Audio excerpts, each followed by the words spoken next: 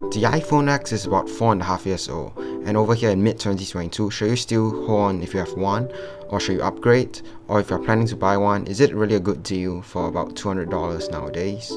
Today we'll find out. In 2022, the build of the iPhone X doesn't really stand out. The front has rather thick bezels with a big notch compared to the smaller ones on the iPhone 13 and the hole punches on Galaxy and other devices. But when it comes to the back, the iPhone X kills it for me. I love the iPhone X as well as the XS and XS Max design so much that I'll put it the top 2 favorite iPhone designs of all time. As you can see, the frame of my iPhone X is still shiny, but when buying secondhand, make sure it is not scuffed or scratched so you will also get the shine. While the display is sort of outdated with a very mediocre screen to body ratio, the display panel itself falls under the nice category of OLED/AMOLED. The OLED and AMOLED gives a high contrast level.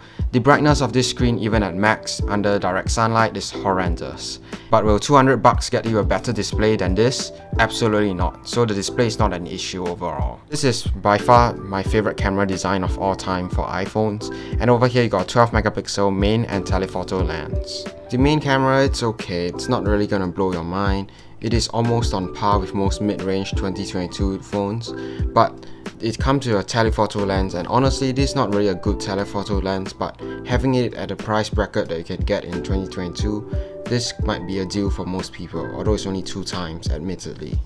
Overall, the camera has many parts that are lacking, especially in dynamic range. The video, however, it's a lot better in my opinion. It holds up a lot better than most 2022 mid-range phones around the price. Front camera lacks in dynamic range, as you can see over here. The sky is very blurred out. Back cameras of this phone is great, but the front camera is not really meant for taking good videos in 2022. Software support is great. I expect this to get up to iOS 17 to be honest. So this is on iOS 15 and you can upgrade to 16 like right now if I'm correct, at the time of shooting. But yeah, iOS is a smooth and fluid experience and it is a good software in my opinion. Remember, this phone is closing in about close to 5 years soon, and getting software update till this much is almost unheard of in other manufacturers. And actually this is pretty much Apple's selling point. A phone can last for 5 to 6 years with software update, compared to Samsung's 4 years, or other brands 2 to 3 years on flagships. While the software is typically supported 5 to 6 years, the hardware doesn't change, and that's a problem. This is why it loses out to some of the mid-range phones.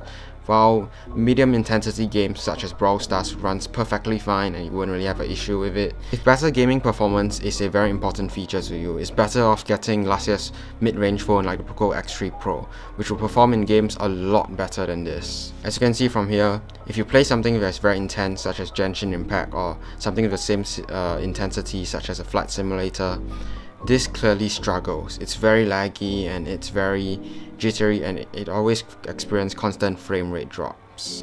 For the same price, if you want to stick with iOS, I'll recommend the iPhone XR for about $20 more. It's a way better deal.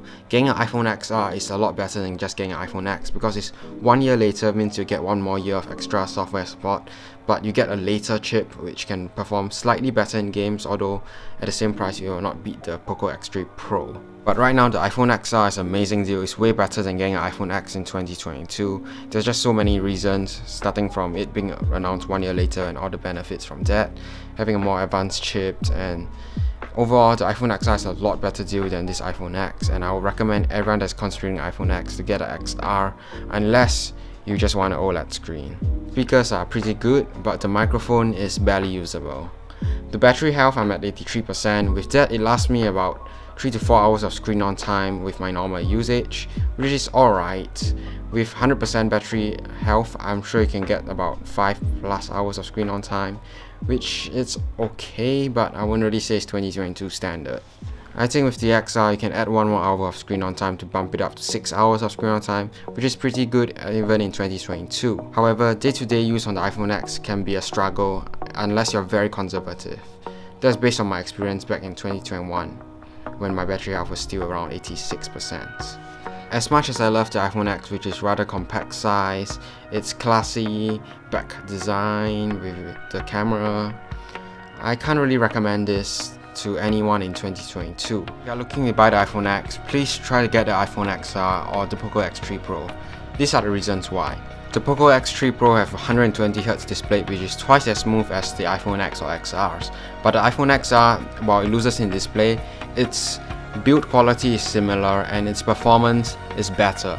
The software is even better, you will get one more year of update, and you also have the A12 Bionic chip. The battery life on the XR and especially the Poco X3 Pro is significantly better than this iPhone X. And for current users, it is a good time to upgrade the iPhone X, although I don't recommend everyone doing it because the money can be better well spent in these hard times. With that being said, thanks for watching and I'll catch you guys in the next one.